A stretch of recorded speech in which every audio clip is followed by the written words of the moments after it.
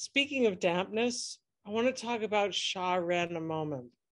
Sha Ren Amomum is like, huh? What?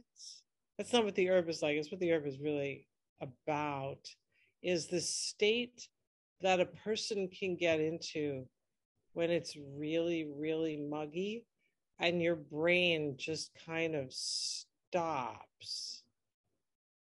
It's like all of those grooves in your mind have grown a lot of mold on them, and all of your thought processes are just, nobody feels quick-witted and brilliant when they're muzzy-minded and damp-brained.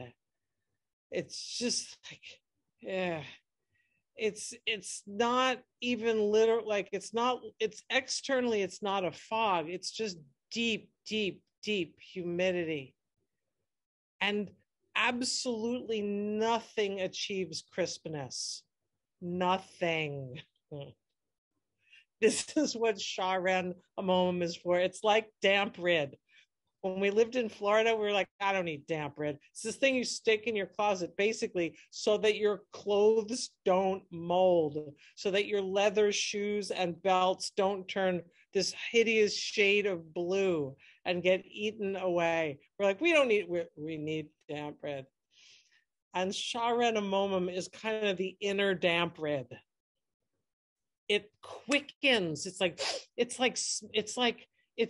when you're like, and somebody walks by with incredible perfume, and you're like, oh, it's the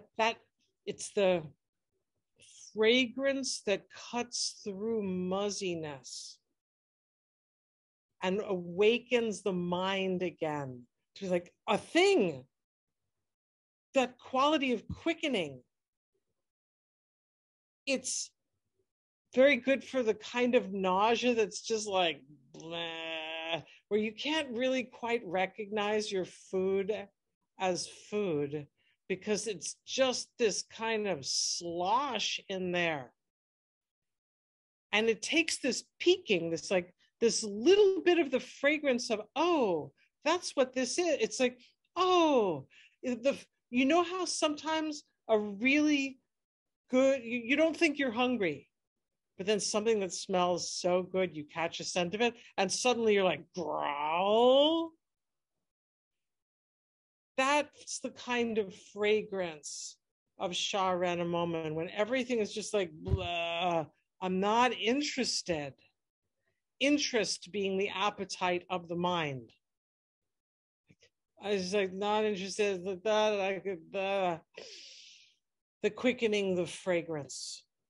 It's a very wonderful morning sickness herb also for those early days, because dampness and a fetus are on a kind of continuum. It's like damp, phlegm, fetus. And so when there's this little one in there at the beginning, it's kind of not quite a little one, you know? It's just this kind of stuff. It's just parts assembling, and not even yet really parts. It's more like just this cloudy, mucusy thing that's not, and Sha Ren Amomum helps with, like, it's a baby. It's something. It's like the spleen's capacity for transformation has to start with this notion, this kind of, oh, look, a fragrance of something. And like, I could take this and turn it into a muscle in my left bicep. Because it's just starting out as, pancakes, syrup, and spit sitting there doing nothing. So that inspiration of fragrance.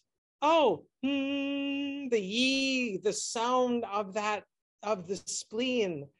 Oh, yes, good. So it helps with wilted, boggy, nauseous digestion. And it also helps with wilted, boggy, nauseous life.